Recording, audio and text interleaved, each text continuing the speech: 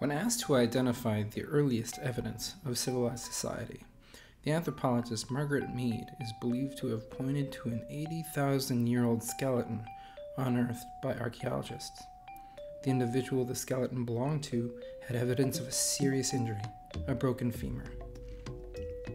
Despite this usually debilitating malady, the individual recovered and lived further years of productive life. Mead points to this because the only way the injured person could have survived was because someone, or many someones, took care of them and nursed them back to health. They would have provided shelter.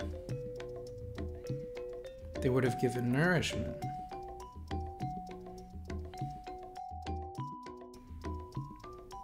They would have protected them. And the glue known as culture has shaped us our whole lives.